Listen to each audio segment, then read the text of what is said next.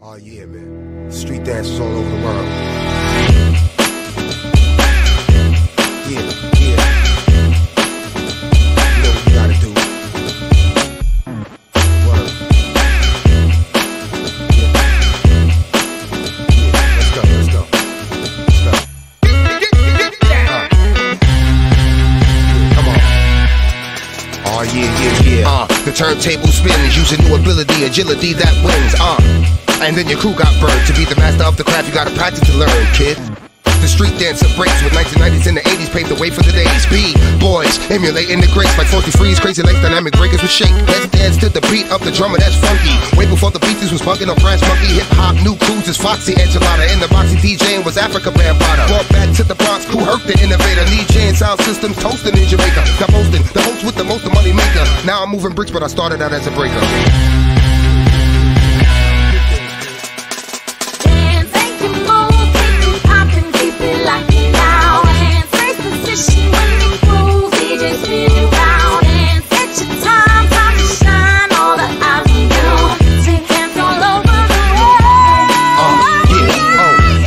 Turntable spins, brothers cautious, listening to Bob James Nautilus, and of course James Brown, funky drummer the sound in the summer, before you saw the hustler in the Hummer.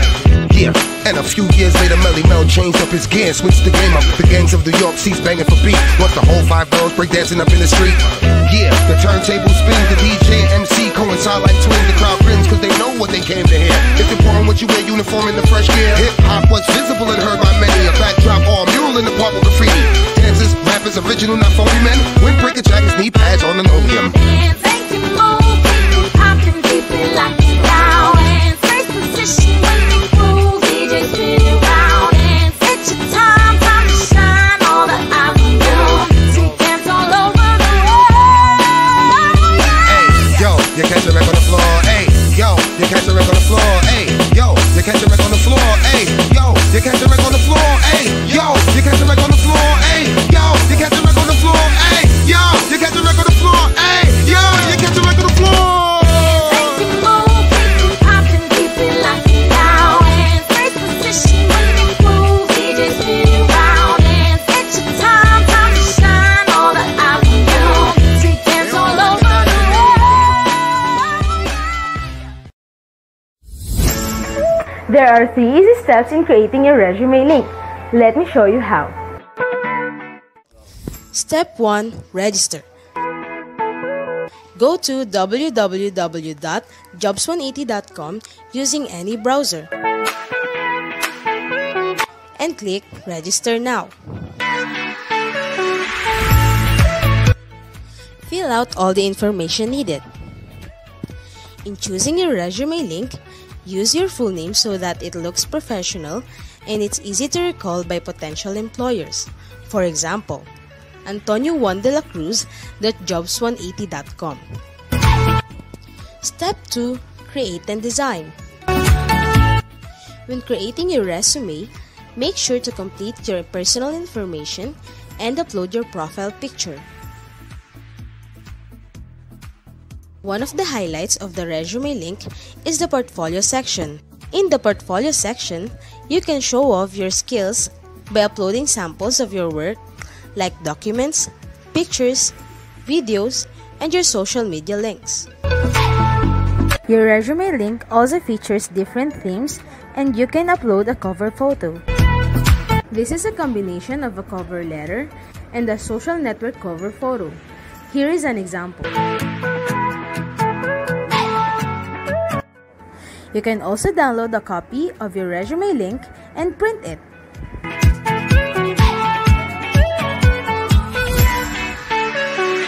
Step 3. Apply for a job. There are many ways to apply with your resume link. First is browsing the job recommendations in your Jobs 180 dashboard. If you're qualified, click Submit Resume Link. So what are you waiting for? Dress up your next generation resume, stand out brightly among the competitive job seekers in the market, and win the heart of your future employers using Resume Link.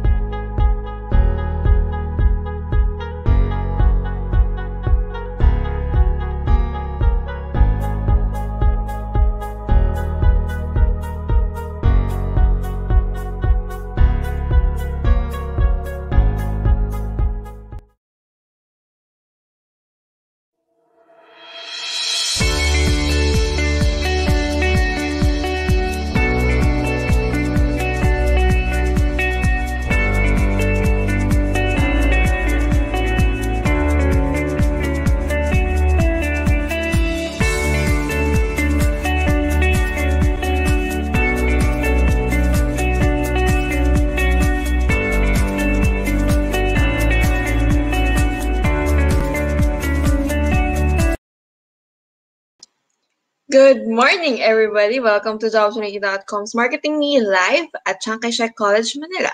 So this event is in coordination with Chiang Shek College, Manila, and today we will be joined by speakers from Direct Business and Cognizant. So before we start, may we invite everybody for a short prayer.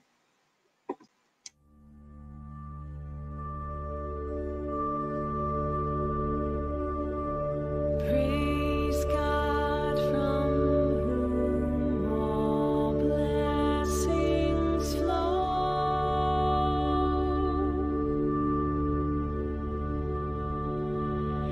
Praise Him, all creatures here below.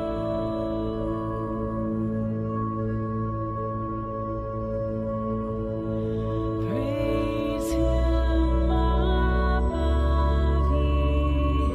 heavenly host.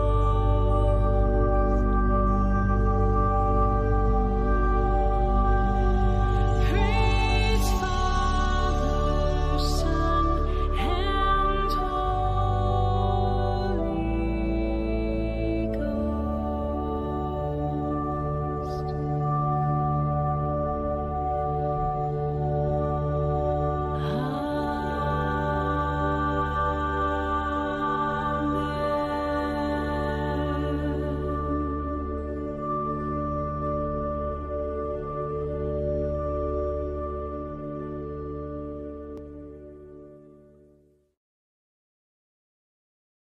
Alright, so welcome everybody. So ready na ba tayo? By the way, I'm Shari from Academic Linkages. I will be today's host. And as usual, for everyone who's here, please comment your name and strand or course, and then type in your questions later so we can answer them after the talk. Okay. Please tag your friends. Please share this to your friends if they're not here yet, because we start 11:30 to 1, yun lang yung binigay na time sa atin. Okay? So before we start, we will ask Mr. John Angel Flores, the president of the Junior Students Organization, to officially open our session for this morning. Good morning, everyone. On behalf of Chiang College's Junior Organization and Senior Organization, I'd like to welcome each and every one of you here to our webinar entitled Marketing Me, live at Chiang Kai-shek College. Let me also express my deepest gratitude to the speakers of today's webinar for accepting our invitation and sharing their knowledge on how we can get ready for job applications. Of course, I would also like to express my sincere appreciation to everyone here for being with us. Let this webinar be a guide on how we can withstand our incoming endeavors. Thank you. All right, so thank you for that, John. All right, so we are excited to start our activities this morning. So if you have not done yet, ayan, please comment kung ano yung year nyo and yung course ninyo para our speakers later can address kung sino yung audience nila, no? Pwede natin sila itanong doon later. Alright? So, this project is launched to help people learn about job hunting, and our topics for this morning include creating your resume by jobs180.com. You will be taught how to do virtual interviews by Direct Business, and how do companies hire for work from home jobs. So, this is applicable for people who will be applying after graduation. Okay, so shout out to everyone who is here. So again, ulit, please comment your name and course or strand doon sa ating comment box. Okay, so let's go to our first speaker. Our first speaker is Mr. Kim Chua. He has 20 years of experience in sales, marketing, and business development, customer service, operations, business process, and human resources. So he is a trusted research speaker, and he has done over 1,000 career development seminars in more than 400 plus colleges and universities nationwide. Yeah. So Sir Kim, if you're there, please, the floor is yours. Everyone. Allow me to share to you how to make a job-winning resume. Yan. A lot of you are now looking for a job and exploring for the next chapter in your life. I hope that this session will be able to help you. No, not only you, but the people that you know that needs help in terms of how to make a job-winning resume. Yan. So yan ang tinatawag nating resume link. A lot of platforms right now, mga online platforms are being offered left and right. But for you to know paano to magiging job-winning tool or job-winning resume to, meron akong checklist. So go with me, no, with all these checklists. Your checklist should include the following. Number 1, kailangan mag-stand out ka. When you look for a job, you have to be able to stand out. Because if you're not going to be able to stand out, then I think you'll just be part of the crowd. You'll be one of the next applicant na wala lang, na hindi mapapansin. Another thing that should be in your checklist is that you should only have one file. Hindi dapat maraming files na iba-iba sinesend sa mga companies. Mas maganda, isang file lang para pag sinend mo, lahat ng details mo nandoon na. Another thing in your checklist is that it should make the process more efficient. Ibig sabihin, mas mabilis mag-submit, mas mabilis makita ng HR, at mas mabilis kayo makontak for possible next steps na or possible job offer na.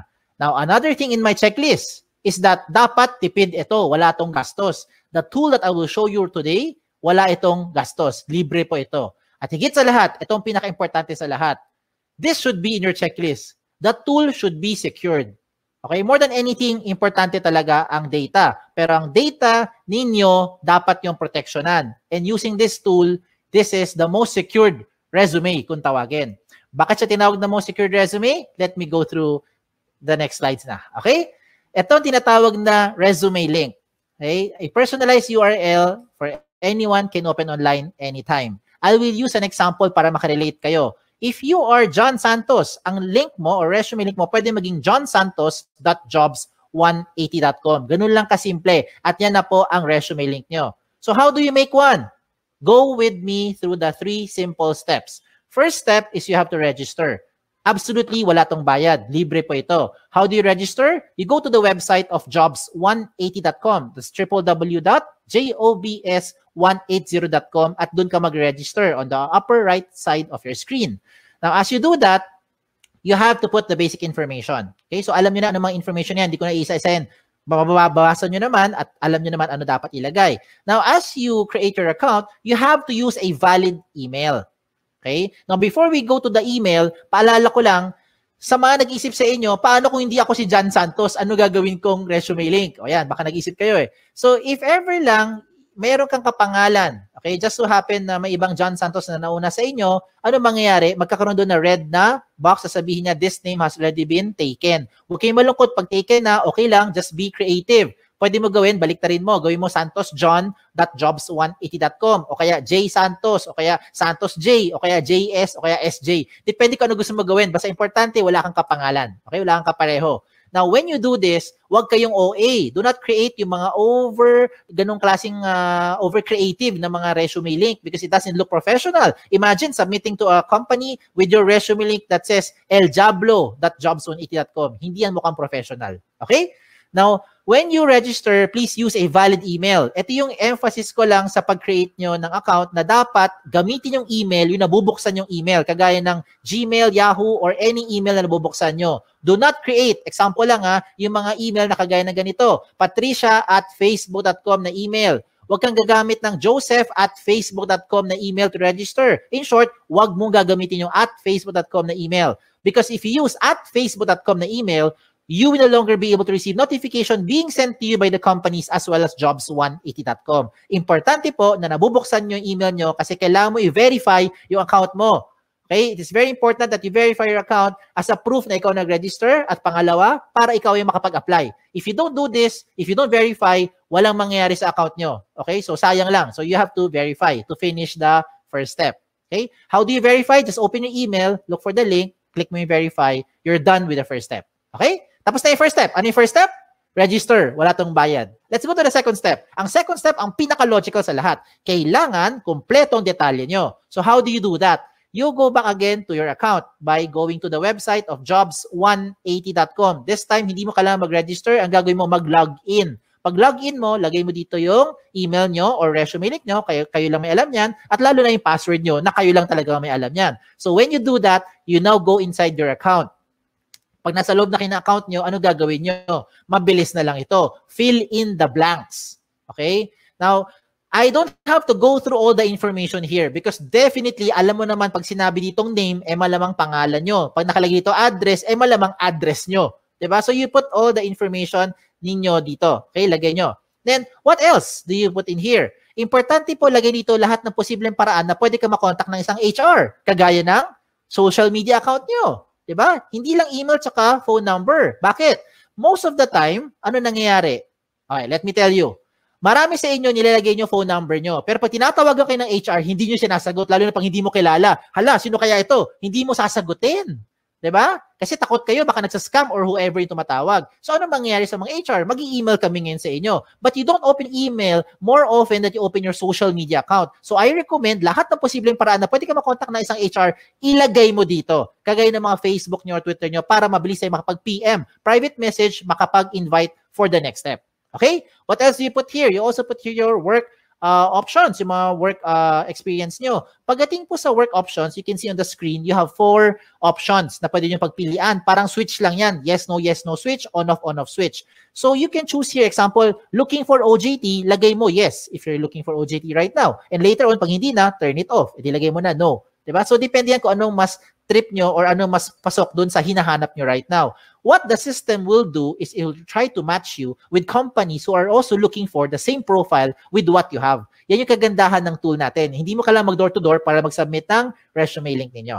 Okay? What else do you put here? You put here your school under education. Even later on, okay, pagka-graduate nyo, you can also put here your schools. Yung mga nag-take pa kayo ng further studies, pwede mo rin ilagay dito. Okay, so walang limit sa space yan. Pagdating ko sa seminars attended, ganun din. Kahit gano'ng karami, pwede nyo ilagay dito. Kahit magkopyahan pa kayo. Just make sure lang alam mo yung seminar na yon. Kaya baka matanong ka sa interview.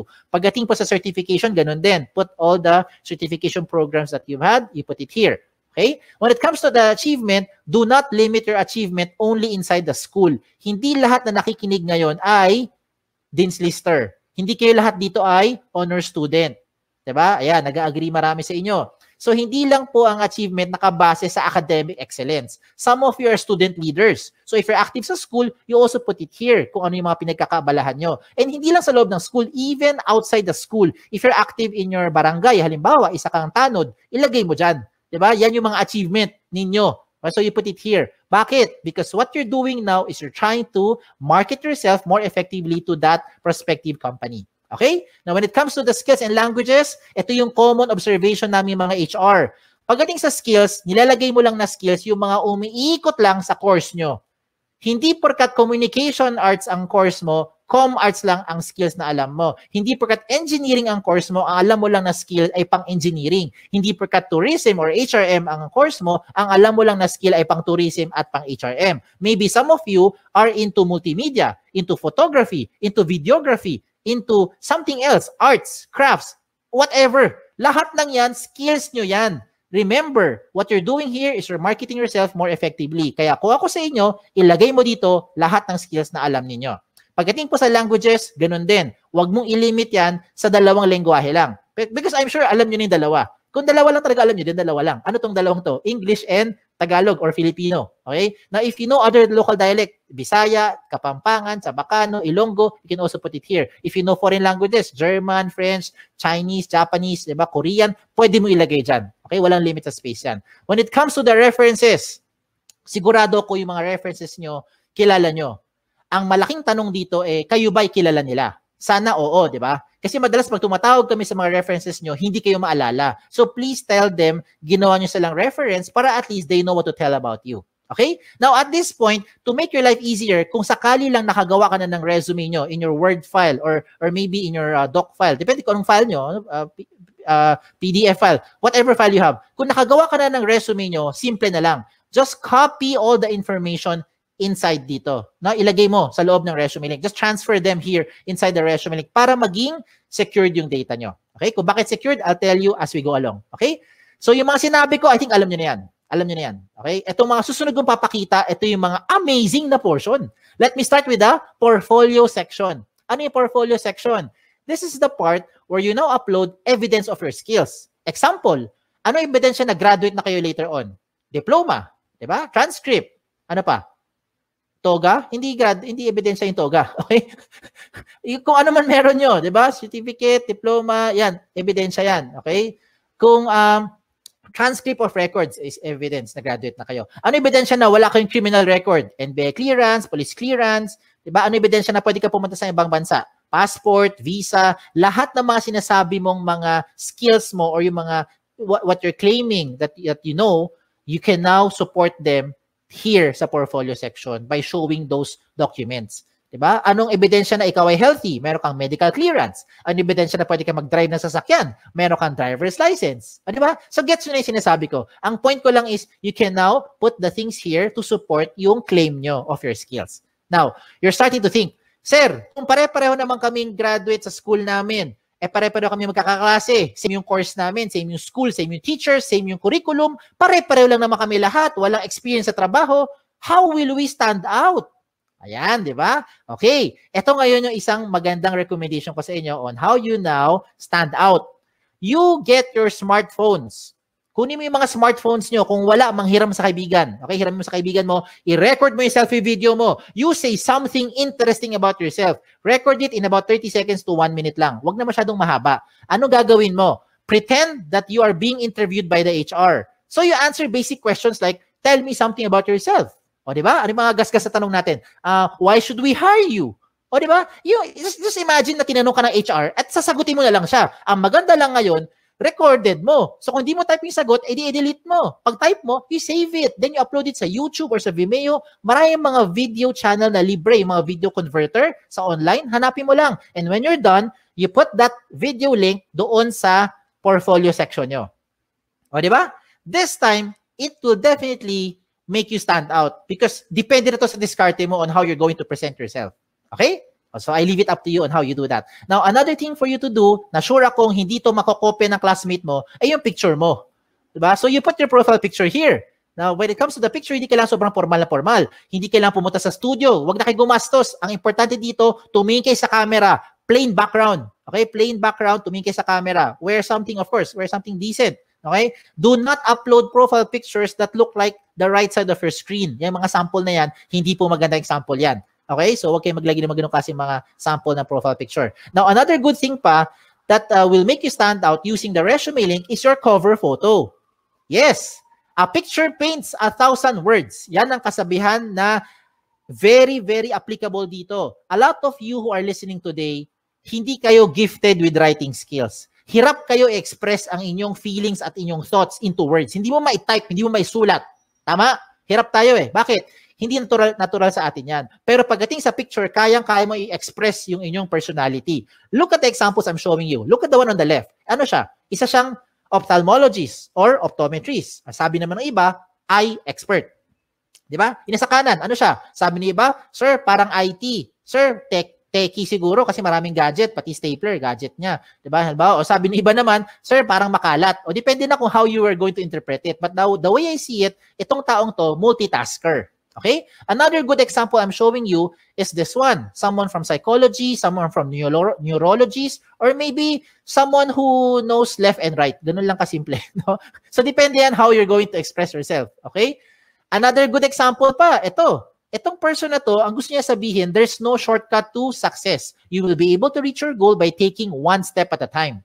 O, di ba? So, I'm showing you good examples. Hindi yan member na Akit Bahay Gang. Hindi rin po yan social climber, in case that's what you're thinking. So, kung nagpakita ko ng magaganda example, I will also show you yung mga hindi magandang example para wag niyong gagayahin. Huwag kayong magpapaka-misteryoso. Okay? Make sure you put your picture there. Okay? Kasi maraming pangalan ngayon interchangeable. Ako mismo, guilty ako dyan. My name is Kim. A lot of people think babae ako. Ako rin mismo, napagkakamalan ko yung mga aplikante, pinakita ko, Chris, George, Alex, Sam.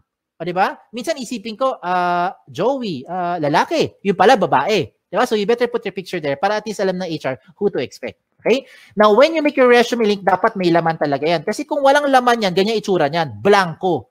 And how do you expect companies will look, or HR from companies will look at your profile if you submit to them resume links that look like this? It's like submitting a piece of a paper, bond paper, or long bond paper, short bond paper na walang laman except pangalan mo. And that's the same as this one. So hindi yan papansinin ng mga HR for sure. Okay? Sayang lang oras nyo tsaka oras ng HR. Kailangan attractive. Okay? When I say attractive or catchy, do not overdo it naman. Now, this is just in my opinion. In my opinion, I think this one is not a good example. Kasi ang dating niya parang tamad, parang happy-go-lucky, parang chill-chill lang, no? Parang gano'n na dating. So, I leave it up to you on how you be, expressing yourself na dito. Okay? So sa mga personality nyo. Alam niyo na anong dapat nyo gawin at hindi nyo dapat gawin. So, showing a very good example is si iExpert. Tignan mo, lahat ng detalye niya, kompleto. Everything from top to bottom, kompleto lahat ng details, including yung kanyang mga portfolio section na nagpapatunay na siya ay isang licensed ophthalmologist. Pinakita niya lahat ng mga posibleng hingiin pa sa kanya ng mga HR. So bakit ko sinabi sa inyo napapabilis yung buhay dito? Hindi lang buhay nyo. Pati buhay din ng HR napapabilis. Because once you submit all this information to that company, when the HR opens your resume link and sees everything about you, dalawa lang ang pwedeng mangyari niyan. One is, nahuli mo yung attention, gusto ka niya ngayon kausapin or schedule for the next step, like interview or possibly job offer, or hindi ka nag-fit.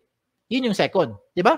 Para at least, ang maganda rito, hindi na pabalik-balik, hindi na siya tatawag para sabihin, hello ma'am, meron ka bang evidence na graduate ka na talaga sa school na yan? Can you send me your transcript? Di ba? Can you send me yung mga evidence or yung mga sample skills or sample work mo kasi you are in IT or in graphic design? Di ba? That's yung ibig ko sabihin. Huwag nang pabalik-balik, sayang yung oras. Okay? Time is of the essence, lalo na ngayon. So you put everything there, at least pag nakita ng HR, diretso na kagad sa pag-process sa inyo. Okay? A lot of you are now thinking, Sir, pag gumawa ako ng resume link at nilagay ko lahat ng information ko dyan, baka naman yung mga data ko nakakalat na sa buong mundo. Baka naman yung mga information ko nakalantad na sa buong internet. The answer is, no. Kaya nga siya tinawag na the most secured resume. Okay? Bakit siya tinawag na most secured resume? Because you have the ultimate control over your privacy settings. Follow the screen. Inside your dashboard, when you log in, you can go to your settings. Sa settings mo, to be specific, puntahan mo yung privacy settings. In your privacy settings, you choose the information that you want to show in public. Halimbawa lang you do not want to show your birthday. What do you do? Turn it off. Ayaw mo pakita yung address mo. What do you do? Turn it off. Ayaw mo pakita ang inyong references. What do you do? Turn it off. So lahat na naka-off, hindi lalabas sa public. At sino may control niyan? Kayo lang. O, di ba? Ang maganda pa rito, real-time update yan. Halimbawa, today, you decide not to show your birthday, your address, and references. And then 5 minutes later, you decide, sige, pakita ko na nga birthday ko. Turn it on. Real-time. 5 minutes later, the moment you save your settings, lahat na binigyan mo ng resume link, updated na rin sila real-time. As in real time. Di ba? Ayos, di ba? Sige, tuloy natin. Tuloy pa natin to. So, reminders ko na lang sa mga late na dumating or kakakinig lang, when you make your resume link, make sure that your profile is interesting and attractive. Okay? Wag OA. Iba yung over naman yun. No? Wag naman ganun. So, make sure it's attractive, it's catchy. Complete all the information, especially your contact details. Kasi sayang naman lahat ng ginawa mo, nahuli mo attention, hindi ka makontak ng HR. So better make sure nandyan yung mga contact details na updated. Okay? So yan. So tapos na tayo sa 2 steps. Last step na lang. Ano yung first step? Recap lang. First step is register. Wala tong bayad. Libre po yan. Second step is for you to complete the information. Yan ang pinaka-logical. And the last step now is for you to submit. So you're now thinking, okay to paano ko gagamitin ngayon yung resume link? Bigyan kita ng iba-ibang paraan. Okay, lahat ito practical application para makarelate kayo. Unang option, pumunta ka sa website ng jobs180.com. That's www.jobs180.com and that's where you now start to look for companies. Type the companies that you're looking for. Pag may lumabas, edi good. Pag walang lumabas, edi wala. Okay, huwag din pilitin. Okay? Now, you can also see there a lot of companies, a lot of company logos that you can shop around, you can choose, learn about the company. And if you want to be part of the company, I recommend you submit your resume link kahit na hindi ka pa qualified. Let me repeat what I just said. If you want to be part of an organization, if you want to be part of that company, even if you are not yet qualified, I recommend you give your resume link to that company. Bakit? Imagine, kung ngayong hapon, nag-submit ka ng resume link sa isang kumpanya na naghahanap ng 3 years experience na aplikante. Wala ka pang 3 years experience. Okay lang. Because nabigay mo na yung resume link mo sa kanya, pagdating ng 2024, siguro naman by that time, meron ka ng 3 years experience, di ba? Kasi nag-work ka na ngayon by 2021. By 2024, may 3 years experience ka na, pwede ka na ma-qualify dun sa position in applyan mo. And you never know. That company might just contact you later on, provided that your details are still updated. So you have to update those information real time. Ayos ba?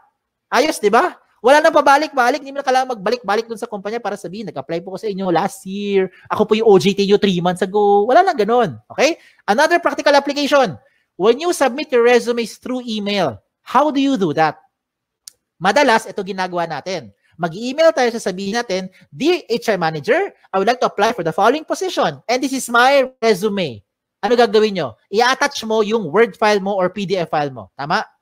If that is how you're doing it, wag mo nang gawin yon. Wag ka na mag-attach ng anything sa email. Pampabagal lang yan, tsaka makaluma na yung style na yan. Bakit ko sinabi yon? Kasi hindi mo na kailangan talaga mag-attach ng anything. Ang gagawin mo, i-type mo na lang doon sa email mo yung resume link mo. Example, Dear HR Manager, I would like to apply for the following position. And this is my resume. In this example, Antonio Juan de la Cruz, 01.jobs180.com. That's it. Submit. I look forward to your information. Thank you. Send. Every time meron kang babaguhin sa details mo, hindi mo na kailangan padalhan yung HR. Kasi kung ginagamit mo mga attachment, ang kulit niyan eh. Ang kulit, saka nakapagod. Anong gagawin mo pag nagbago ka ng phone number? Dear HR Manager, this is now my updated resume. Mamaya-maya, 2 weeks later, nagpalit ka ng phone number. Ano gagawin mo? Dear HR Manager, this is now my updated, most recent resume. O diba? Every time meron kang babaguhin, padala ka na padala doon sa HR. Nakapagod yan, hindi lang sa part nyo, kundi sa part din namin sa mga HR to keep track which one yung pinaka-updated na details. So this time, wala na kailangan. Palit-palit na lang kayo ng details nyo, update-update na lang sa loob ng resume link. Ayos ba? Ayos pa. Okay, tuloy pa natin to. Okay? If you want to print your resume, this is now the good news. You can now print your resume link.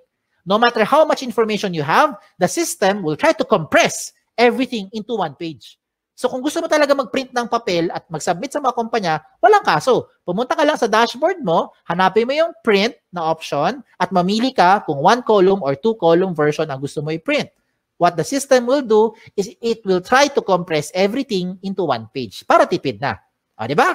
Now, usapang tipid. Ito mas tipid pa. Gusto mo mag-print ng resume pero gusto mo magtipid. Etong gawin mo. Gumawa ka ng resume link card. Ano tong resume link card? Sa isang pirasong long band or short band paper, mag-design ka ng maraming resume link card. No, maliliit lang, parang business card ang dating.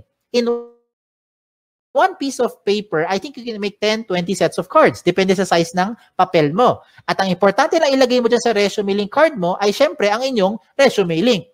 Diba? So, hindi mo na kailangan ilagay lahat ng details mo sa resume sa loob ng maliit na papel. Lagay mo lang resume link mo. And that is what you now give to the companies when you start applying. Look at the picture I'm showing you. Diba? Tipid. Hindi lang tipid.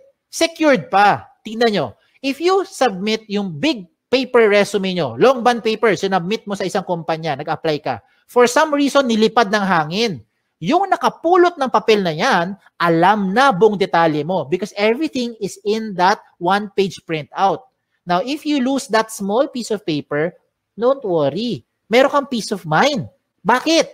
Yung mga kapulot niyan, limited sa privacy settings mo because you have the ultimate control over your privacy settings kahit na i-type niya yan sa browser. Okay? So, ang recommend ko rin sa mga nakikinig, use the gadget. Take advantage of the technology. Use your gadget, your laptop, your cell phone, your tablet, kung ano man. Okay? Para ngayon kasi, this day and age, technology na ang gamitin natin. Kung mano-mano pa rin kayo, wala kayong gadget, okay lang. Huwag kayong malungkot. You can still submit to the companies by just simply writing the resume link on a piece of paper. As simple as that. Okay? So, again, sa mga nagtatanong, ano yung mga guidelines ko para makagawa ako ng job-winning resume? Ito yung guideline ko. Ito yung checklist ko. Are you using the right tool? That's the ultimate question. There are so many tools right now, but these are the things that you should consider when you make your resume. And that is the resume link. It already addresses the following. Number 1, security ng information mo. I hope by this time, you have peace of mind. Ito na ang pinaka-secured na information because you have the ultimate control over your privacy setting. Pangalawa, the speed of hire becomes faster. It becomes more efficient because whatever you need, whatever the HR needs, you can already put it inside the resume link. Another thing is that it's flexible. If you want to print, just in case lang gusto mo talaga mag-print ng resume nyo, you have the option to print it. And you don't have to worry about saan ko sinave yung file na yan, saan ko tinago, wala nang ganun. Just log into your account and print. Mamili ka lang kung 1 column or 2 column version. At higit sa lahat, wala po itong bayad. Tipid po ito. Walang bayad. Okay? Ang kailangan mo lang, of course, internet. Sa mga nag-iisip sa inyo, sir, kailangan ko ng pan-data. Pwede ka naman makakonect sa internet na walang data eh. Punta ka sa libreng wifi. Di ba? Baka yung kapitbahay nyo may libreng wifi, o makagamit ka muna. Later on, pag may trabaho ka na, may sweldo na, bayaran mo yung wifi niya. O di ba? Bawi-bawi lang yan. No? Give and take. And there are a lot more benefits to just what I've mentioned. Marami pang iba. You can share your resume link to whatever platform you want to share it to. Gusto mo i-text? Gusto mo siya i-private message? Gusto mo i-send via Viber? Kayo bahala. Pwede mo i-share. Basta kayo may control. Ganun lang kasimple. No? Kung hindi mo ito binigay sa kahit kanino, hindi malalaman to nung taong yon. And you don't have to save it to whatever USBs or hard drive. No need na. Wala rin tong mga tipong version na kailangan pa mag-compatible. Walang ganun. Lahat ito compatible. Pwede lahat. Okay? So, shout out na lang ako. Shout out to all our school partners. By the grace of God, right now, we have about 400 plus colleges and university partners nationwide, including your alma mater. So, thank you. We're very thankful for this opportunity that we're able to do this kahit tayo nasa loob ng bahay, kahit kayo ay nasa loob ng bahay. So, hindi tayo physically nagpe-present, pero nakakatulong pa rin tayo, especially if you have friends or relatives whom you think would need this tool. Please share this to them. Okay? Sa mga nagtatanong naman ng mga frequently asked questions, sasagutin ko na. Ito kasi yung mga common questions na kadalasan tinatanong sa akin. Ang tanong, can I give my resume link to companies who do not know about jobs180.com? The answer is absolutely yes. It depends kung sino ang bibigyan mo. Ikaw may ultimate control niyan. Okay? Pangalawang question, is this the same as other job platform like LinkedIn, JobStreet, iba pang mga job site? The answer is no. Meron tong dalawang major difference. Yes. Lalo na pagdating sa security. Okay. Of course, explain lang ako Okay. With respect to the other sites that I've mentioned, let me just use JobStreet as an example para lang mas makarelate, no? Para makarelate. You can only use JobStreet resume if you're applying to companies who are also using JobStreet. If you're applying to a company who is not using JobStreet, you cannot use your JobStreet resume anymore. With your resume link, you can use this to any type of company, any platform, wherever they are. Kahit sa loob ng Pilipinas or sa labas ng Pilipinas, pwede mong applyan. Kahit hindi niya alam ang Jobs 180, basta alam niya ang resume link mo, pwede niya mabuksan ang profile at makita according to your settings. That's the first difference. Pangalawang difference, kung nabigay mo na, kung na-submit mo na ang JobStreet resume mo sa isang company, wala ka nang pwedeng baguhin. Lahat ng data mo nandun na yan sa HR. Yes. Hindi na magbabago yan real time. With your resume link, na-submit mo today, mali pala number mo, na-submit mo today, mali pala yung spelling mo, you can always edit it. Enter, save it. Real-time update. Lahat ng bigyan mo ng resume link, updated real-time. Ayos? Okay, tuloy tayo sa number 3 question. Number 3 question is the easiest question. Ang tanong dito is, can I keep my information secured? I hope by this time, na-convince ko na kayo na ito na ang pinaka-secured na platform. Okay? That's the reason why I'm sharing this to you. Okay? Number 4, I think this is the most important question. How often should you update your resume link?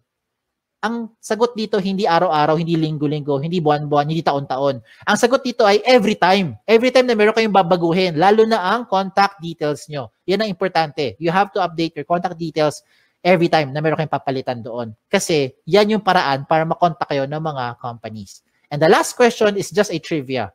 Why is this called jobs180.com? This is called jobs180.com because we want to turn your life around. Yan, di ba? 180 degrees. Hindi siya 360. Kasi kung 360, bumalik ka lang kung saan ka galing. Di balik-balik ka lang, balik-balik ka lang, balik-balik ka lang. Di wala nangyari. Di ba? So you have to do it 180 degrees. It's a straight line towards your career goal. Okay? Just in case may tanong pa kayo, nahiya magtanong, pumunta lang kayo sa website namin, sa jobs180.com, or email me here sa info@jobs180.com. Like us on Facebook, follow us on Twitter, follow us on Instagram para makakuha kayo ng mga latest trends in recruitment. Okay? Again, my name is Kim Chu Wa. Don't forget yung Wa. Okay? Baka Kim Chu lang maalala nyo. Na nagsasabing, be safe at isang magandang araw po sa inyong lahat. Thank you. All right. So thank you for that, Sir Kim. Okay, guys, do you have questions para pwede nating sagutin? Alright, sige. So, ayan. So, habang nag-iisip kayo ng tanong, ayan. So, I would like to reiterate some reminders. So, pag gumagawa po tayo ng account sa jobs180.com, please use an active email account. So, it can either be a Gmail account or a Yahoo account. Please avoid using your school email address yung ginagamit nyo sa school kasi pag nag-graduate na kayo, hindi na yan magagamit, hindi na siya active. Okay? So, kailangan yung ginagamit natin yung personal natin yung totoong Gmail or Yahoo account natin. Alright? Sige. So, for further questions later, pwede pa rin kayong mag-type. Pero let's go to our second speaker. So, our second speaker is Miss Tiffany May Agdepa. She is an HR generalist from Direct Business Technologies. Miss Tiffany is a graduate of Bachelor's of Science in Psychology from PUP Manila, who is now growing as an HR generalist both in the computer software and restaurant industries. So, Miss Tiffany, if you're there, please join our stream po. Good Hi. morning, Hi. ma'am. Hello. Good Hi. morning. Good morning. Ayan. Ma'am, we are live at Chiang Shek College, Manila. So our audience comprised of students from BSPA. We have people in HRM, marketing, business management, hanapin ko pa iba, accountancy, ayan, marketing management. Yun yung mga courses nila, ma'am. So, ma'am, can you test sharing your screen po? Okay, sige for a while. And guys, if you have questions for Miss Tiffany later, yan, so please comment nyo lang doon sa ating chat comment box, so comment section para mabasa namin later tapos i-address namin. Okay? There. Yan. Loading na po siya, ma'am. Okay, ma'am. Okay. So you have 20 minutes. Tapos po, if meron pong error sa connection or error po sa slides natin, I will interject lang po. And then, yun ma'am, the floor is yours. I'll be back po for the Q&A. Thank you. All right. Thank you for that, Miss Sherry. Okay, sige. So, hi, I'm Tiffany, and I'll be discussing regarding about virtual interviews and some tips about dressing up, and of course, answering questions. Rin, no? But before I go there, I would just like to quickly introduce our company. So, we are Direct Business Technologies. So, Direct is an IT industry.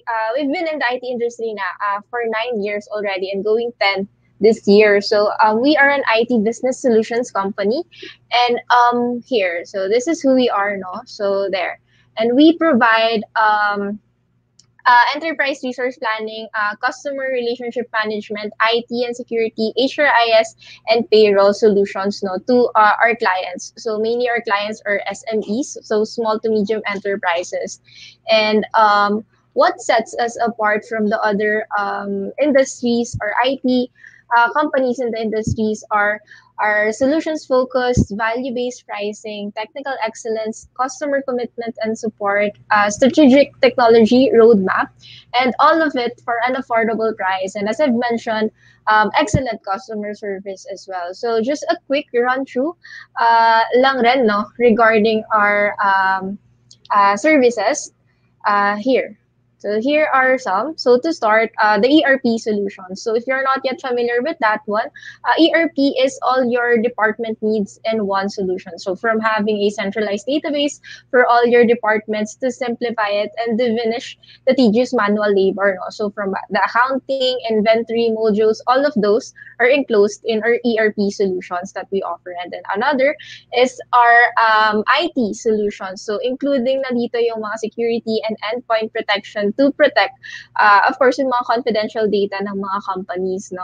And then, including na rin dito yung mga hardware like CCTV and cabling. And then another is yung payroll solutions that we offer, or the HRIS. So this is for the people management, and this is used to lessen the manual workload as well as in the HR setting and in the payroll processing, which can be very tedious talaga if it is done manually. Now, for complementary solutions naman, this is custom-made software solutions fit for specific needs ng company that runs exactly how the way the company wants it to run, no? And then another are CRM solutions. So this is regarding customer relations. So all related to that and the management of it. So it's the heart of every business naman. This is the heart kasi of every business that provides services or to clients like our company then. And then lastly, regarding cloud solutions naman. So if you're familiar with iCloud, like for Apple, no? So that's the most basic one kasi. But basically, yun yung idea behind this. So This is for more large scale, of course, customers and much more encrypted as to yung sa iCloud, ganun. So to lessen na rin paperwork and increase security when it comes to data management. Now, that's a quick overview lang of our company and what we offer. No? So if you, there. Okay, and then these are some of our clients lang. So I'm just going to run through lang din quickly regarding this. So if you could see there, may mga big names na rin dyan, like Sagu, Word Balance, Domino's, Shawarma Shack, there, Monde, Davies, Milaski, and J&T Express. So if you're familiar with those businesses or brands, we cater to those companies, no? So that's some of our clients. So if you would like to know more about us, you could just visit our website or our company profile in Jobs 180, since we have that din naman as well, no? So Miss Sherry will provide that din naman. And then if you want to visit lang some of our socials as well, this is our Facebook, Instagram, LinkedIn, and Twitter. Okay, so going back to my topic, no, so I'm going to start now regarding my actual topic. So it's all about virtual interviews and tips on dressing up and answering interview questions. No, so nowadays that we've adapted to the new normal already, the traditional interview setting, which is the physical face-to-face, is long gone now. So instead of practicing to give a firm handshake or like eye contact and also making your presence known in the room, so all of those kasi are gone na rin, no? Not necessarily gone, but you can still use it. Pero it's not really that applicable na in the virtual setting. Of course, the eye contact naman can be. But so I'm going to discuss here some other ways to get the attention of your potential employers. And to start with that, I'm going to share how you could professionally present yourselves, even if it's just virtually, no? So to start, the first thing that we'll tackle about is your attire during an online interview. No? So how do you professionally present yourself nga ba during a virtual interview, no? So now I don't have a lot to say about this, but my only advice is for you to dress up comfortably, and of course, as mentioned by Sir Kim kanina, decent, no? Smart. So think of it as something that you'll wear during your thesis defense or anything like that na parang similar sa school before. So anything that you're comfortable in wearing. Kasi of course, if you're not comfortable with your wearing, it'll show. Kahit virtual lang yan, it'll show pa rin talaga eventually, no? So, and then second, go on a full attire as to para maramdaman mo that you're currently, na totoo to, this is real, ganun, this is really happening. So this is not just a practice or whatsoever. You're going to talk talaga with an employer, just like on a normal interview process or kung ano man yung naturo before traditionally, no, na going ka dun sa office, but this time, you're just going inside the platform that will be provided to you, no. So dito kasi in direct, what we use is, if you're familiar with the platform of Microsoft Teams, so dun kami nag-engage ng mga virtual interviews namin. So before you enter the platform, just make sure na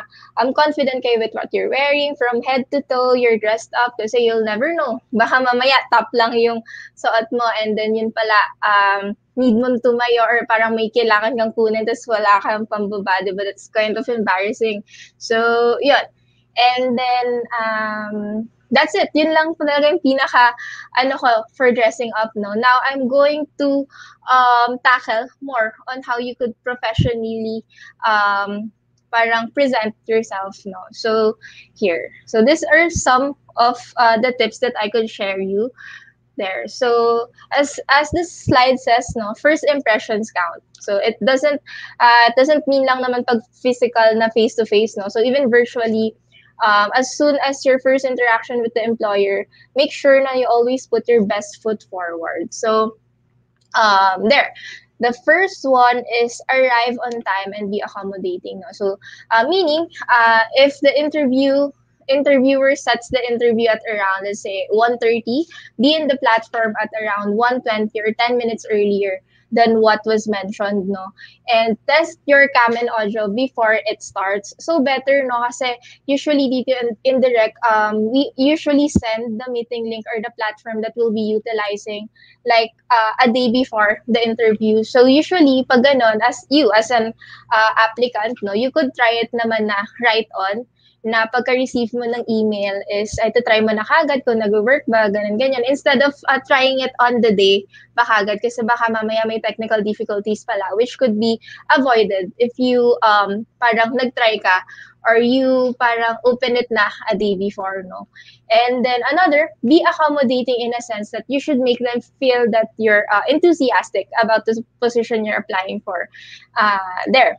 Okay, and then second is always answer emails and of course explain, no? So just a simple acknowledgement will do naman when you receive the first email invite, or if you would want to withdraw your application instead of just ghosting the interviewer on the day of the interview itself na hindi ka attend doon.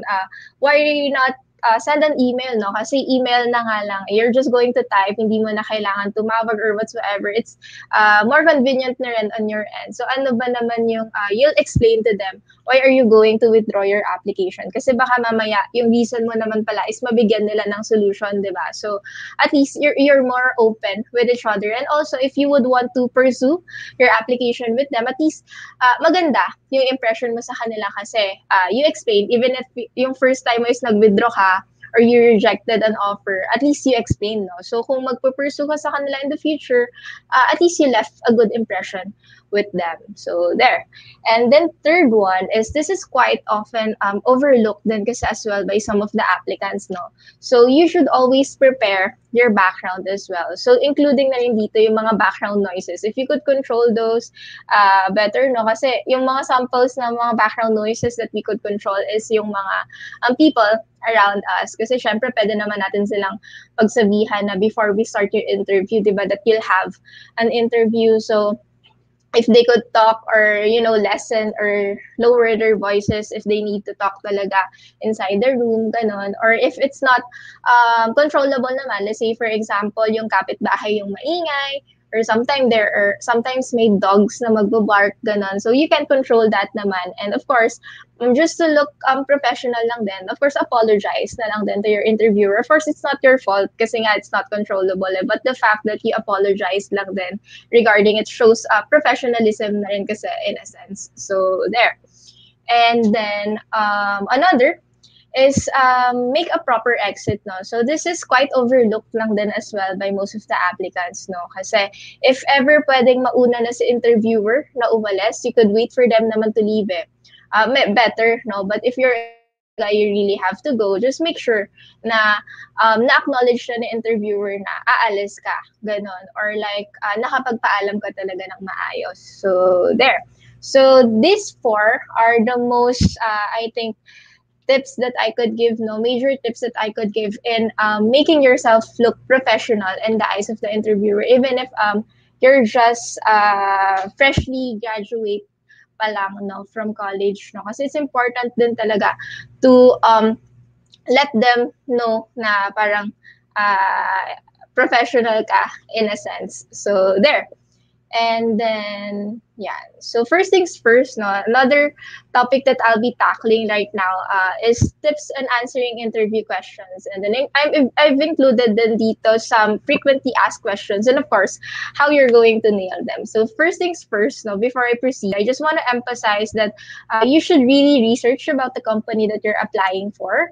So since because it will give you an idea on their industry and also on what culture that they have. And it will also give you an idea on what questions you could ask after the interview, no? Kasi most of the interviews kasi after that, the interviewer asks you naman if you have any questions. So if nag-research ka regarding the company, you would ask relevant questions, no? So of course, pag tinanong ka ng ganon, don't just ask any any random questions, but make sure na it's well thought of and it's something na relevant talaga on the industry of the company or the role that you applied for. So some examples would be like you could directly ask what is the culture of the company nga actually, like kung paano yung environment, paano yung camaraderie between the colleagues and stuff like that. So there. It doesn't mean naman as interviewer lang yung laging mag-ask ng questions. So it's a good thing then if you would ask questions then sa kanila from time to time, especially kung dun sa dulo, kasi it gives plus points then that you're really interested with getting to know the company, or it shows then enthusiasm regarding the role, no? So going to the next slide, there. So these are the four tips that I could give you on how to answer questions. No, so first one is to listen to the interviewer and let them finish their question. So this is quite simple, no, but as I've been mentioning kanina, madami rin kasi talaga na overlook yung mga applicants when they're in the platform na. Sometimes it's because of the kaba, ganon, or sometimes they're just too eager to answer the questions na hindi na nila napapatapos. So it's parang a continuation then on how you look professional kasi, but at the same time it shows respect din kasi to the interviewer, no? So let them finish kasi baka mamaya you answered agad and then malayo naman pala yung answer mo, di ba? So there. So it's okay then to pause lang din muna before you answer the question because it shows that you're really thinking about how you're going to answer that. So it's okay. You don't have to be pressured naman if they're waiting on the other line or whatsoever. Kasi that's normal, especially for fresh grads like you. It's normal naman to, have jitters pa rin on your first interview or first few interviews rather. And then another is the STAR method. So if you're not yet familiar with the STAR method, so it's S for situation, T for task, A for action, and R for result. No, so you always use the STAR method when you answer skill-based questions, no? So it should always be parang related to a certain skill na magagamit mo for that role. So let's say for example, like for events planning, yung mga ganon. So yun yung events organizer yung role, ganon. So you answer the question, let's say for example, kung paano ka mag-organize ng event. You use this state a situation, ano yung naging task mo on that particular event, what was your action and what was your result. So always use this when you answer a skill-based question. So para mas ma-highlight lang yung skills mo. And then another is answer honestly, no? So even if it's something that is not quite agreeable for others or might put you in a bad light. Example, let's say for example, recently I've had this applicant na I asked him why he decided to leave the previous company. No, he was honest enough to let me know na kaya siya nag-leave. Actually, he didn't leave the company. No, naalis siya because he didn't pass yung training nila for that for the technical training. No, and he was honest enough to say that. So others kasi would sabihin nila di na lang sila nag-pursue because hindi na nila pala ganun kagusto yung position or whatsoever. But he was honest enough to let me know that. So I gave him a chance naman and then he continued with the next part. But ayun, hindi lang din talaga nakapasa with the exams then. So we didn't pursue na rin with him. But of course, we gave him naman proper feedback kasi everyone deserves naman a feedback, no? So going back to what I said kanina lang based on explanations, no? So hindi lang naman kayo yung dapat nag-explain, si employer din. And here in Direct, we do that din naman as well. We give proper feedback then if nakapasa sila or not. So regardless of their application, we always give feedback naman to the applicant. So there. And then another is speak clearly and mind your tone. So this is pertaining to technical difficulties, no? So let's say for example, mahina yung signal on your end. So hindi marinig ni interviewer, hindi ko marinig. So of course, papaulit ko sa'yo yung answer mo. So minsan kahit parang inulit mo na hindi pa rin talaga maintindihan, and that's normal kasi talaga when it comes to virtual interviews. So be patient na lang din and always mind your tone. I know it can be annoying yung paulit-ulit at times, but please be mindful that yung kausap mo is an employer, not just a friend or whatsoever. So if you're naiinis na or something, kung paulit-ulit, please be mindful pa rin of your tone. Kasi I've had applicants before na ganun nga yung nangyari. And then, nagiging masungit yung tone nila in the end. So it's not anyone's fault naman when it comes to technical difficulties. So bring lots and lots of patience when it comes to virtual interviews talaga. So there, that's the last part of that's the last part na for this one. No? So I'll be sharing na just a bonus points na lang regarding on how to answer the frequently asked questions, no? And how you're going to nail them, of course. So here, these are some of the commonly asked questions and how to answer them. So if you would notice in the slides, I put the questions at the bottom, and on top of that is kung saan dapat magse-center or magre-revolve yung answers mo. So let's say, for example, for question number 1, tell me about yourself. So answer something personal, no? Something unique about you na wala dun sa resume mo, no? Kasi of course, the interviewers reviewed that naman na or the recruiters, employers, they reviewed that naman na already. So just, pag nagtatanong kami nito, we usually want to ask something or we usually want you to say something that's not entirely included in your resume or something personal that you are comfortable with sharing. Kasi most of the time, they ask lang din naman to, we ask lang din naman to, is to know you on a personal level. And of course, to ease lang din talaga the kaba of the interviewees or kayo. Ganon. So, there. And then another is what are your strengths and weaknesses, no? So always answer this base your answers dito sa mga skills nyo.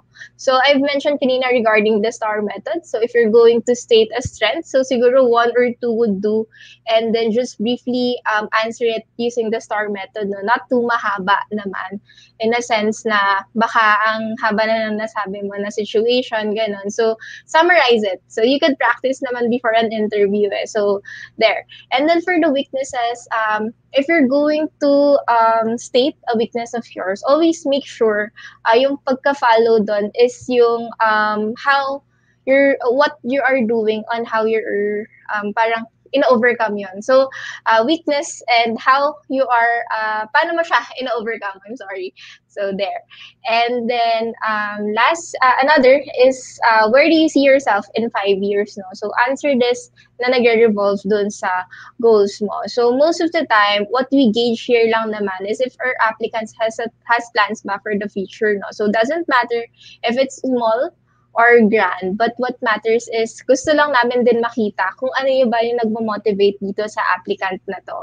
So just another personal thing lang, no, na ginigauge namin during an interview kasi of course every employer naman wants a motivated applicant or employee, di ba? So there.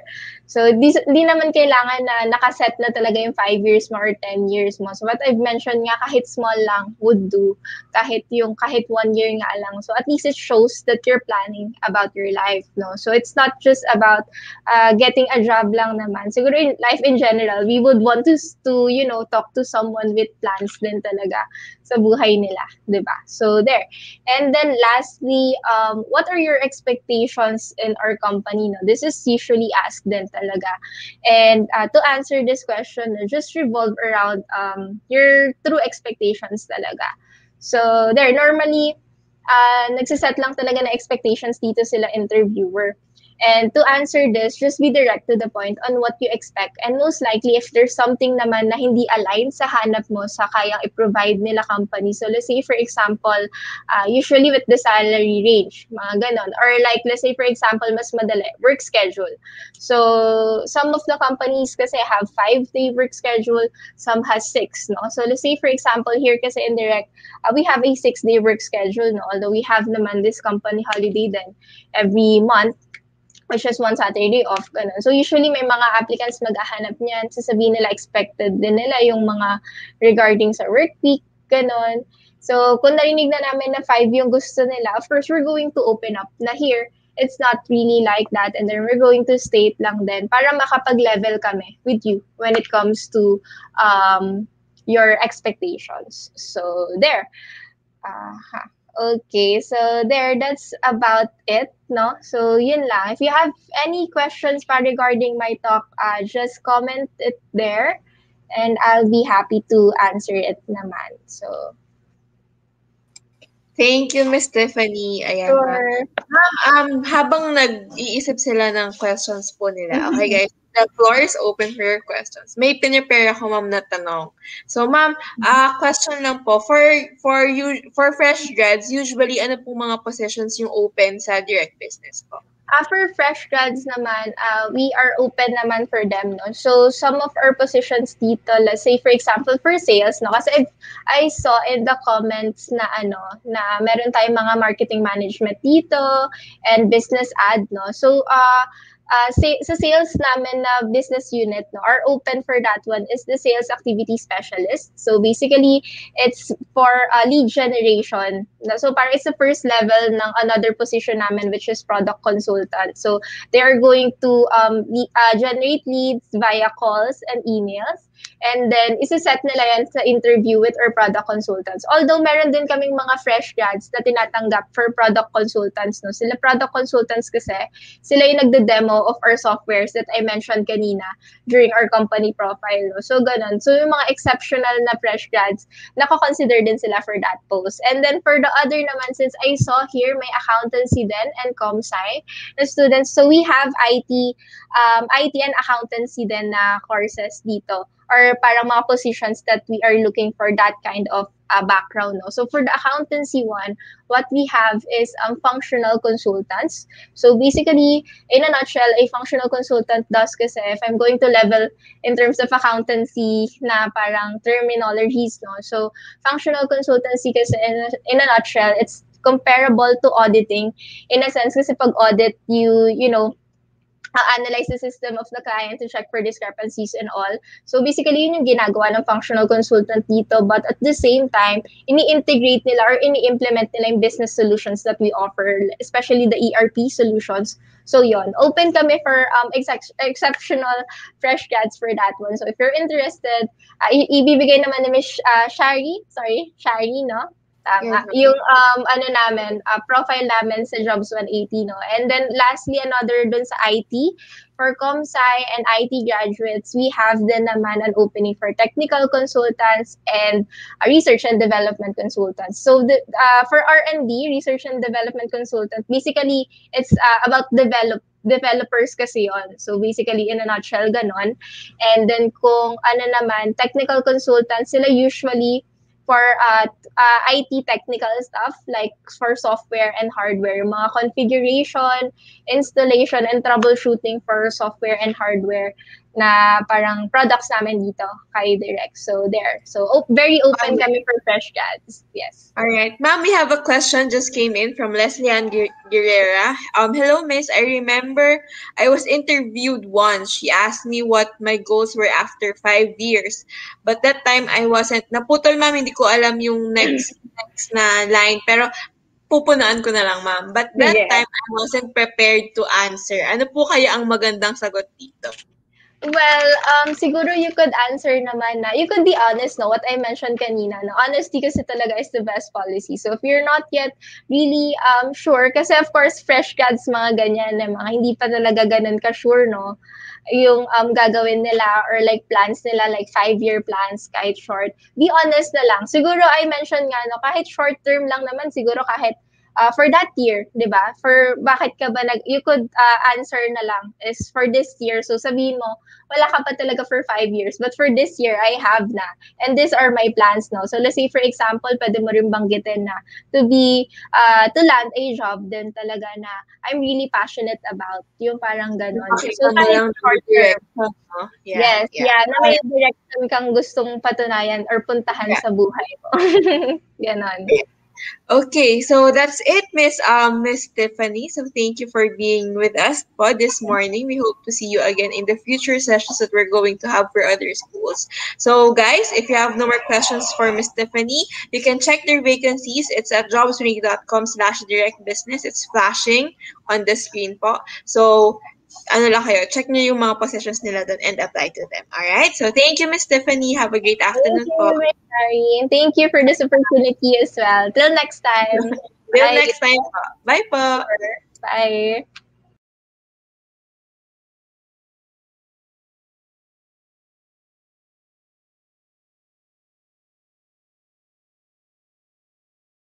I found a question here from Andrea Marie Bercasio. What section in the Jobs 180 resume link can we put in our involvement with school organizations? If it's a position, if you're like, you have a position in the organization, you can put it under achievement. Pwede rin naman kahit member. So, lagay mo lang doon, Vice President for Finance and Marketing, tapos yung school org, kung anong org yan. Alright? Our second speaker for this afternoon is Mr.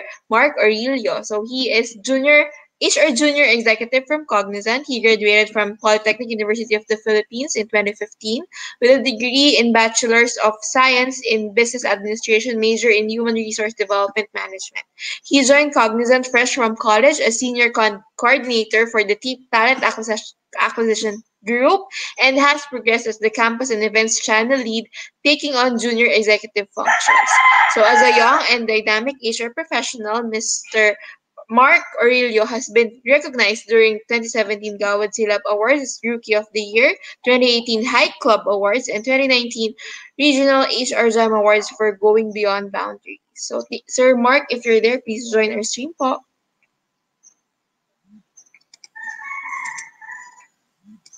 Oh, sorry. Sorry. Sir Mark got into a technical error. So let's check with our tech. Where are we on that?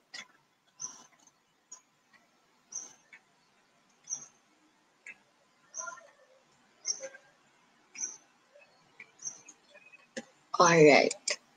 Okay, so in case you guys have questions, pwede nyo ilagay muna dito habang inaantay nating makabalik sa Sir Mark. Yan.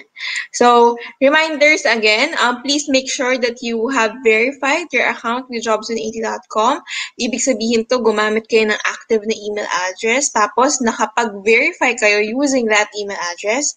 Yung mga hindi verified accounts, hindi sila nakaka-apply. So, kailangan verified yung account nyo para magtuloy-tuloy yung application nyo doon sa mga companies. Okay?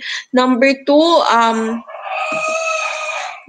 if you have questions na nahihiya kayo, itanong dito sa comment box natin. Pwede nyo i-message directly sa Jobs 180 page. Meron tayong mga customer support people na tasagot ng mga inquiries ninyo, especially if it's on your account or anything in general, career, job hunting na question, pwede nyo ilagay doon.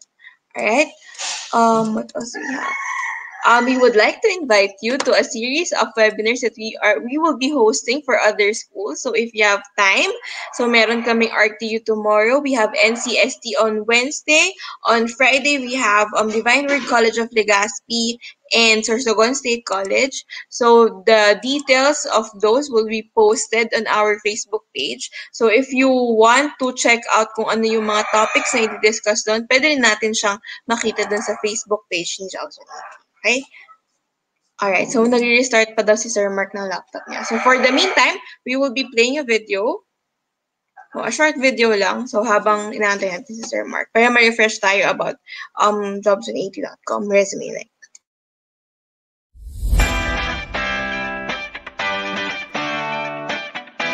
Step 1. Register. Go to www.jobs180.com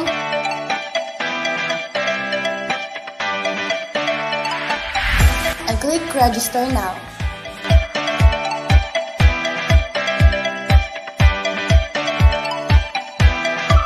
In choosing your resume link, use your full name so that it looks professional and is easy to recall by potential employers, and fill out the other information needed.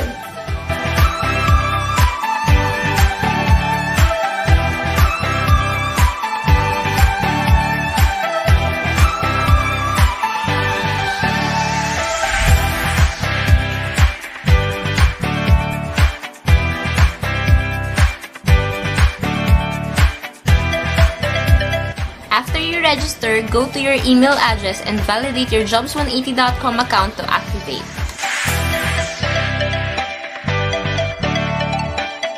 Step 2. Complete your resume link. When creating your resume link, make sure to complete your personal and contact information, your profile picture, and your cover photo. You can also put your objectives, work options, work experience, certifications, achievements, skills and languages, references, and portfolio.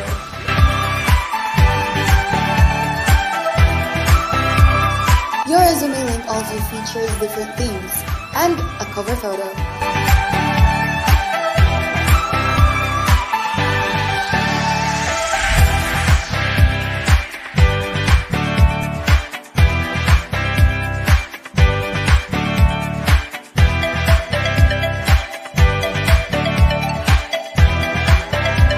Step 3. Submit your resume link.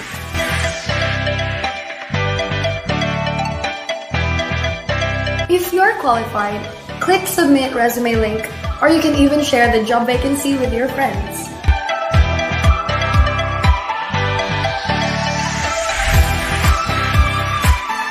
You can also apply for jobs outside jobs180.com by sending your resume link through any platform.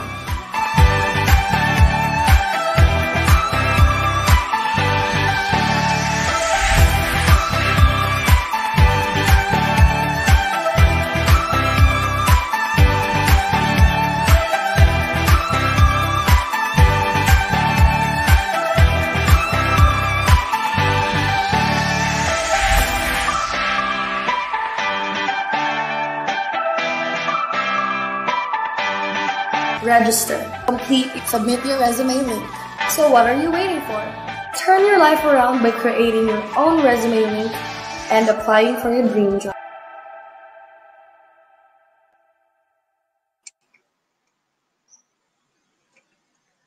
Ayan, so let's introduce Sir Mark again. So to discuss hiring for work from home jobs, here is Mr. Mark Aurelio, HR Junior Executive from Cognizant Technology Solutions. So Sir Mark, if you're ready na po. Hi sir, I can see you.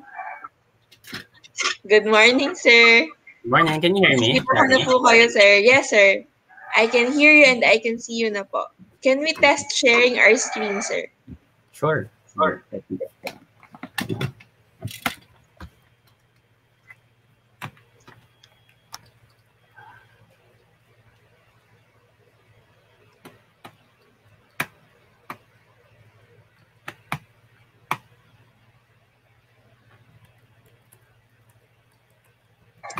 Is it on, sir? Ayan, sir, loading na po. Ayan. Pa-full screen na lang po ako, sir.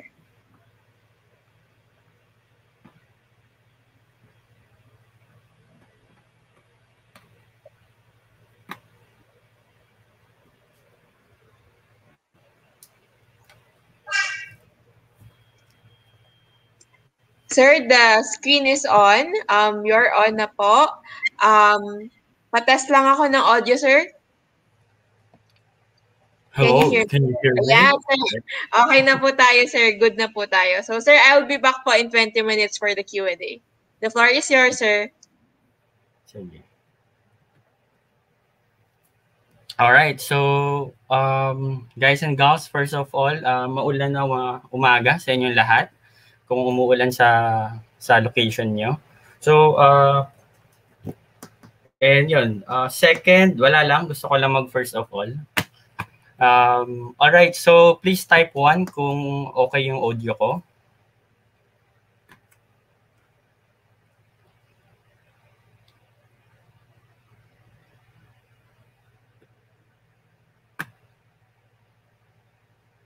Okay.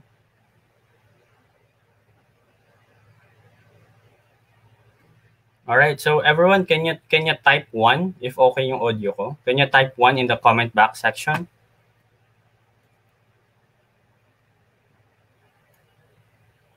Lag ata yung comment box section. Okay, well anyway, let's get into this, no? grab a notepad or pen. We're going to prepare you for the big interview. Mark here, I have been a recruiter for 5 years now. And in those years, I have learned a thing or two about hiring and getting hired. So now I'm here to share what I know with you. So if that sounds good, please comment good in the comment box section.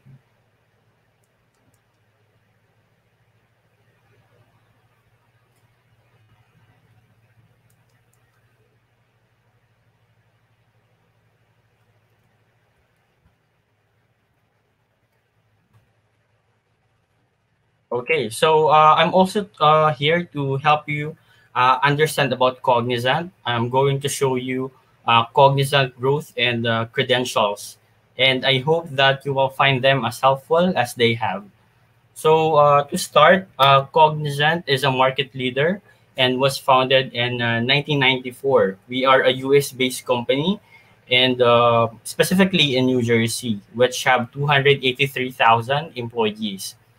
Um, Cognizant is a leading provider of IT, consulting, and business process outsourcing. So, in terms of BPS or business process services, um, we have a big global footprints. So, and when we say big, we have delivery centers or global offices in the regions. So we also support our clients using different languages. We hire Arabic, Korean, and especially Mandarin speakers. Also, despite the global pandemic situation, we were able to increase our revenue um, by 4% year over year. Okay, so if you'll notice, guys, yeah, that's 4% up revenue for fiscal year 2019. So, di ba? Um, pandemic na yun, guys, no? Pero Cognizant was able to um, increase pa yung revenue. So, hashtag lang Cognizant sa kalam, no? So, next, who among you here, guys, are familiar with Fortune 500? Can you type familiar in the chat box?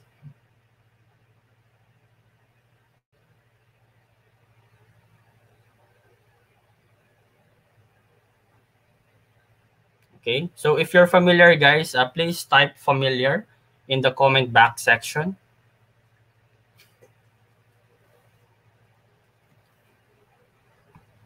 Okay, so if you're not familiar, a Fortune 500, it's an annual list published by Fortune magazine, which they tap the top 500 companies in the US based on their revenue. So back in 2013, Cognizant is ranked in 352, and as we combine the passion and the and for passion for client satisfaction and technology innovation, we were able to take the 194 spot. And at the same time, we are one of the most admired companies in 2020, 12 years in a row. Okay. We also part of the Forbes Global 2000 in 2020. So we are top 533. Okay. So let me ask you guys, are you ready to find the job of your dreams in your 2021? Okay. Can you type ready if you're ready to find the job of your dreams in 2021?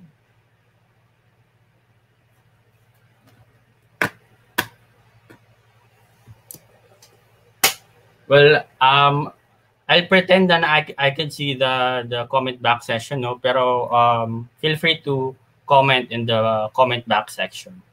Okay, so if you're ready to find your dreams, to find the job of your dreams in 2021, you're going to know what are the changes or improvements company made in their hiring process. So why is that? Ba't namin kailangan malaman? because the hiring process has transformed dramatically over the years. So in large part due to technological advancement or because of COVID-19 pandemic. Okay. So in our case, we have strengthened our capabilities to conduct recruitments using technology. For example, web conference platforms. Example, WebEx. Okay. In our recruitment, we use WebEx to conduct interviews or live video interviews.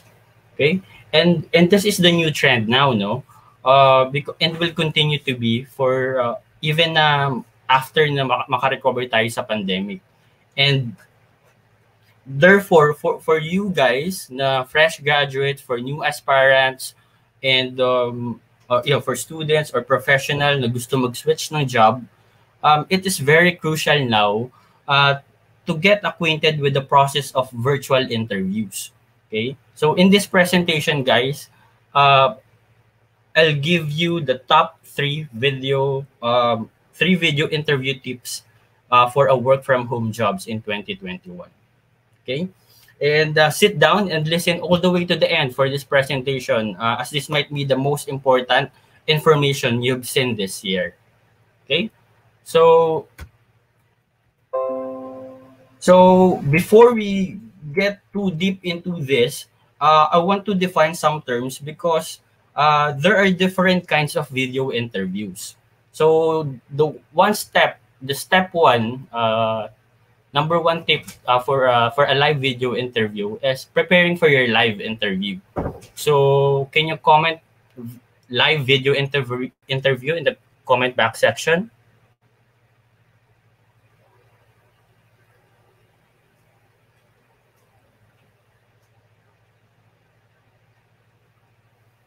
Okay, so yeah, as I mentioned, I want to define the terms for different kind of video interview. So the first kind of a live video interview is the pre-recorded video.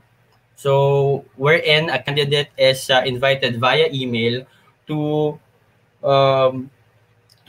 participate in a pre-recorded video. So in other words, they are going to record themselves answering predetermined questions. So there is no human being in the other end. So wala kang makikitang tao. Parang kinakausap mo lang yung sarili mo. Okay? So then the video system dictates the phase of the interview. Okay? So for example of pre-recorded video, there are platforms na you need after sending your resume, you will send a pre-recorded video interview wherein you will speak for 30 seconds only and hindi mo na pwedeng ulitin. So it is very important now to understand the steps or the process of in a virtual interview. So the second type would be the live video interview. So in other words, there's human beings on both sides. So if and they can see each other real time. So the one that we are using right now is the live video interview. So we will send you an email. When candidate is invited via email to participate in a live video interview. Okay.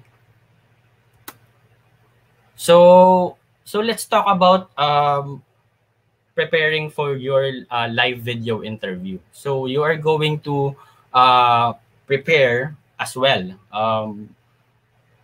similar to how you would prepare for any other interview. So you are going to research for the company. You are going to check their social media pages, and you're going to try to find common connections there. So last would be you're going to know the skills that they are looking for. So I covered the latter in the previous topic last February 15. So the topic is skills companies look for when hiring. So you want to check that out, to check that video out. Okay. So but now there's a technical component you need to prepare as well. Most of this live video interview or virtual recruitment exams allow you the opportunity to test your system or to test the system of the employer. So,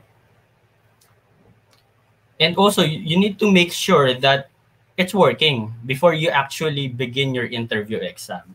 So let me give you an example. We last month we have a candidate.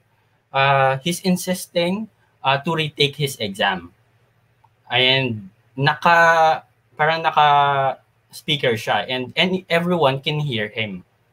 So ini-insist niya na gusto niya mag-retake ng exam because there's a system glitch and hindi okay yung microphone niya, hindi siya masyadong naririnig, hindi okay yung headphone niya. And for that situation, we need to be firm na you cannot retake the exam. Yes, because before the exam, you have an ample time to test to test the system. And imagine, guys, if we will allow him to retake the exam and everyone can hear him, anyone can say to us that she failed the interview because of a system glitch or because his microphone or headphone is not working. So we need to be firm not to allow him to retake the exam. So very important part is to take advantage of that opportunity to test. Okay, so because you'll never know, you'll never know, you may need to download some additional application software. You may need to update your existing web conference platform. So you'll never know what might happen. So you make sure to test in advance. Okay?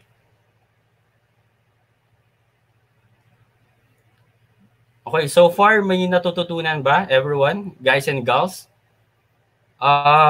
If in case meron kayong natututunan, can you type fantastic in the comment box section? Just type fantastic.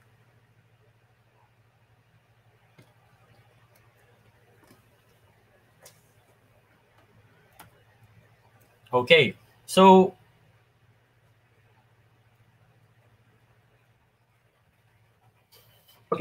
also you need to prepare. The next step is you need to prepare for the work environment or to prepare your environment when you're taking the exam or the virtual interview. Because you need to be cognizant of what's in the background. Maingay ba yung background nyo? May mga naglalaro ba na kids sa paligid nyo? Meron bang nagmamaratilyo sa kapitbahay nyo? So you need to prepare your environment. What kind of noise you might hear, and how is the acoustics in the room? Okay, so you'll never know. This might be one of the requirements that employers are checking before their job offer. Okay, so they will also check your environment. Since this is for a work from home jobs, employers would like to be at peace that their employees are in the right environment. So and less yung distraction para to perform their duties and responsibilities as employee. Okay. So or some of the companies, di ba, baka iobliga ka pa na magkaroon ng house tour, di ba? So since this is a work from home job, as I mentioned, some of the employers are strict when it comes to checking the environment of or working environment ng empleyado. Okay? So as I mentioned, baka mas strict sila. Iobliga ka nila para magkaroon ka ng house tour, di ba? Di ba? Instant YouTuber ka kaagad. Diba? So kidding aside, next would be if you're going to use if you're using a mobile device, a mobile phone or tablet, I strongly recommend that you don't try to handhold it. So, wag niyo siyang hahawakan because the video, kunwari nag-i-interview ka, don't parang don't try to handhold it kasi yung video is going to be shaky, di ba? So you might want to check in online shops for the for the inexpensive mobile stand. Yeah, example, the one that you are seeing in my slide. So that's a mobile stand. So my mobile stand, the one that I bought from the department store, it cost me 299 pesos only. So, and it comes with a ring light. Okay. So the main purpose naman of a ring light is to distribute light so evenly. Okay. So it is great for video. And it also a lot of fun to play with it's also a lot of fun to play with, di ba? Kasi may ring light, kunwari, you want to take pictures or take videos, di ba? Ang sarap, pwede mo din paglaruan. Okay? And, well, guys, no, you don't necessarily need to have this or need this, but if you can afford 299 pesos, I think it's worth the expense. Okay. Okay. Now, when it comes to lighting and sound, you want to check the lighting also in the room. So, if you are using a natural light, make sure that the light or you keep the window. Parang if it's natural light, kailangan yung camera nyo nasa likod ng window. Okay? So, hindi siya nakaharap sa window. Kasi, pwedeng hindi ka na makita kung yung camera mo is nakatapat kung natural light lang siya from window. Okay? And if you are nasa bahay din, if you are at home, then you have pets, or kaya naman sa bahay niyo may mga maliliit pa kayo na kapatid, parang yung bathroom may actually be one of the best options. So you go for some privacy. So kunwari sobrang ingay ng bahay niyo, basta just to make sure hindi nakikita yung toilet dun sa video, 'di ba? And when you are in the bathroom naman, I know guys na iniisip niyo, pero when you are in the bathroom, 'di ba? As I mentioned, kunwari sobrang ingay talaga sa bahay niyo, pwedeng the best option talaga is bathroom pag wala ka na magagawa. And pag you are in the bathroom, check din also yung echo. So yun. So talaga you need to check or prepare your environment when it comes to virtual interview or exams. Okay? So kaya naman nasa kwarto ka, ilock mo na lang yung yung pintuan, di ba? Okay, so once you have tests, ensure that everything is working. You don't need to download any software, additional software. And your environment is okay.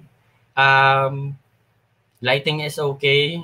Sound is good. Then it's time to move on to the next step, which is the preparation for your attire. Okay. So my advice for attire when it comes to video interview, whether it's live or pre-recorded video, parang my advice is the same. So parang wear the suit and ditch the tie. Okay?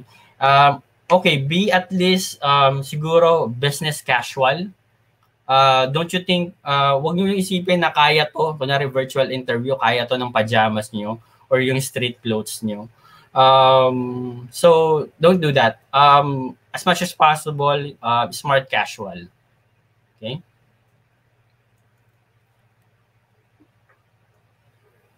Pero just to add, no, how I know yung mga lalaki makaka-relate dito eh. Parang there is something to be said and about this, no? And as I mentioned, men can relate or can agree with this. Parang there's something about wearing a good suit or good clothes, 'di ba? Or yung paborito niyong damit. Kasi parang for a man that makes a man more powerful. Kunwari, in my case, when you go to the interview, parang meron kang iisa or mga tatlo or dalawa na damit na paborito mo. And if you think na you look good at that suit or clothes, parang parang it that makes the man more powerful, na kapag suot mo yung paborito mong damit, parang may ganun parang may aura na may energy ka, parang yung may boosting confidence dun sa damit na yun. So, and a woman too, absolutely, meron din. Okay. So, if you got one na yung paborito niya ng damit, suotin niyo na, put on that clothes na, and then go to that interview. And yung boosting confidence na yun, it will definitely show through in the interview. Okay? Okay. So, okay. The last step or last tips for a video interview for a work from home jobs in 2021 would be the do anything you can to avoid distraction.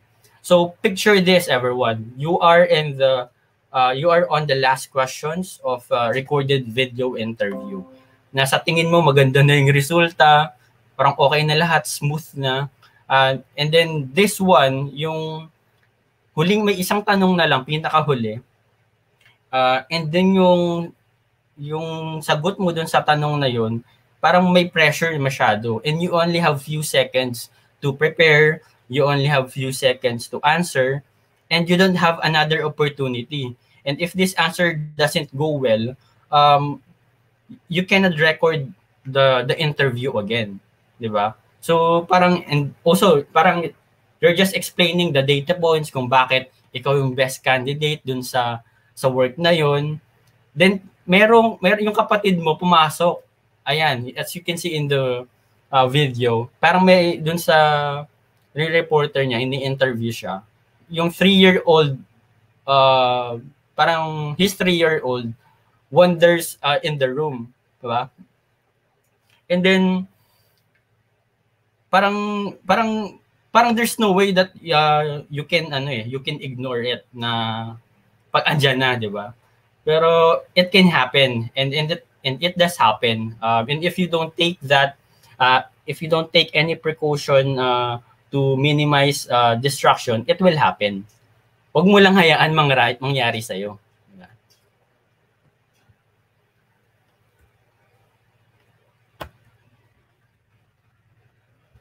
Okay, so if you took nothing of this presentation, take this, no? One is minimize your distraction and start doing whatever you have to do and become more comfortable in camera today. Kasi business these days is going to be done more and more remote. More and more meetings are going to be taken place over web access. So more and more presentations will be done on camera. Diba? And being comfortable in camera is going to be an important skill in 2021. Okay. All right. So if this is my last slide. I hope na mayroon kayong natutunan, guys and gals. And yeah, I want also to invite you to, if you are a job seeker looking for your first job, you might want to check out our Cognizant page in Jobs 180. That would be, you can take a snapshot of this. So visit our Cognizant website in Jobs 180. And if you are a student or hindi ka pa mag-graduate, you might want to explore or um, be part of our Cognizant campus community. So just sign up to the link that I pasted in the slide. So that would be the link. So just sign up. Um, if you are still a student, sign up for our campus community. And if you are a job seeker, please apply to our openings. We are looking for fresh graduates. All courses will do. And if you are a Mandarin speaker, we also hiring for that. We're looking for that profile. And what's good about bilingual candidates? There are also language premium, so it's an additional benefit aside from your basic salary. Okay, so please um, send us a or apply in our job openings in Jobs 180. So I think I'm good now. Thank you for listening. I'll stop sharing now.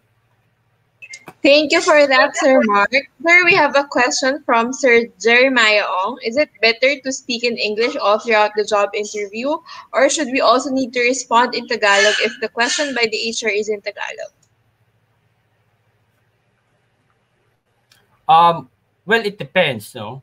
If you are applying for a customer service job in a BPO in a BPO company, the primary skill that we're looking for is the communication skills. So if you are asked to in English by the recruiter, you should answer in English as much as give your best shot to answer the questions in English, because as I mentioned, it's one of the skills that we are looking for.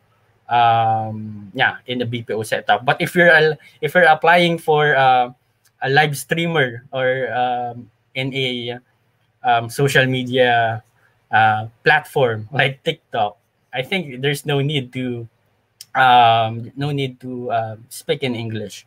But so we will go back to the basics. You need to research about the company. You need to research what skills are they looking for that specific job. You and then yeah, try to find friends who is working in that company. So research more about the position that you're applying and know the skills that you're looking for that specific role or position. Alright. Thank you for that, sir. So bottom line, guys, is it depends on the position and kung ano yung job description ng position na yun. Alright, sir, may we ask about, since we have, I'm thinking since this is Chiang College of Manila, there would be people who are fluent in other languages such as Mandarin. So, sir, can we tell them about more on this position para lang ma-entice sila, sir, or ma-encourage sila, sir, na i-explore yung position na yun? Well, baseline qualification is you're knowledgeable about the language. So it's Mandarin. You should know how the basics on how to write or speak in Mandarin, and from there it's you have an advantage na to other candidates, diba? If you know how to read and write in that language. And aside from that, it's already your technical skill. I always say this, no, not focus also in your soft skills. So one of the skills, most of, as I've mentioned in my previous talk or in the February 15 topic, skills in companies look for when hiring, mas mabigat yung soft skills kaysa sa hard skills. You need to also focus on the soft skills. So what are those soft skills? Ba? Collaboration, your critical thinking, how you were your ability to think through problems, adaptability, di ba? So, if the employment is, I mean, the deployment area for the position is in Taguig, you must adapt na you must be amenable to work in Taguig if you're living in Manila, di ba? So, and you should one more important skill is collaboration. So, ito yung skill din hinahanap namin. So, kasi if you are still an applicant, we will check if you are fit in our environment. So, makakapag-collaborate ka ba sa teams mo? Will you be able to perform well in a group or individual contributor ka? Diba? So, it's more important to have the collaboration skill. And the last skill is the emotional intelligence. So, you have, as much as possible, it's your ability to read the room. So, to your ability to kung ano ba yung mga nararamdaman ng mga ano mo, ng mga workmates mo. Then last step would be yung persuasion din. Tinitingnan din yan.